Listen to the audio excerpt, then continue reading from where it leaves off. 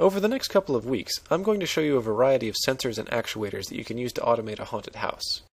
This week, I'm going to show you how to make a pressure plate switch. This is just a simple switch that's activated when someone stands on it. To make one, you need 3 sheets of cardboard, a roll of tape, and aluminum foil. Tear off 2 large pieces of foil and tape them to 2 of the cardboard sheets. Then attach wires to the foil with tape.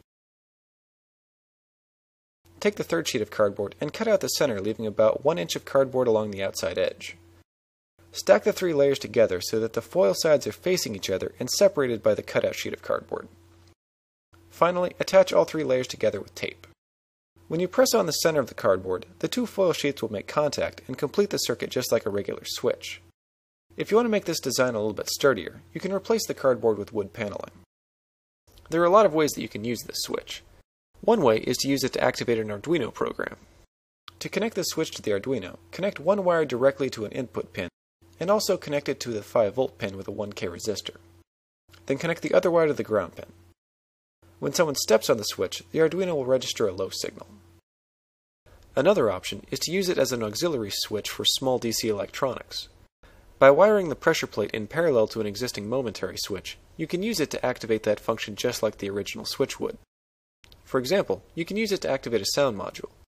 To do this, connect the wires from the pressure plate to both sides of the play switch on the sound module. Then whenever somebody steps on the pressure plate, it will play the sound effects. If you want to use your pressure plate to activate an AC device, then you need to use a relay for safety. So find a double-pole, double-throw relay with contacts that are rated high enough for your AC appliance and a 12-volt coil.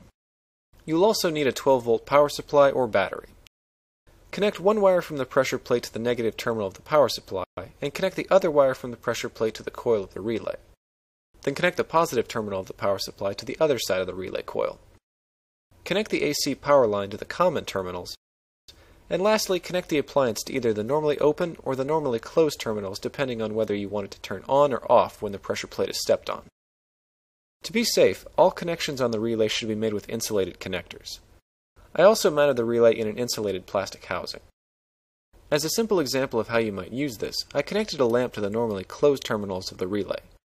That way the light is normally on, but when someone walks into the room and steps on the pressure plate, the lights will suddenly turn off. Well, there's a few ways that you can use a pressure plate switch to help you automate your haunted house. Thanks for watching, and check back next week for more DIY hacks and how-tos.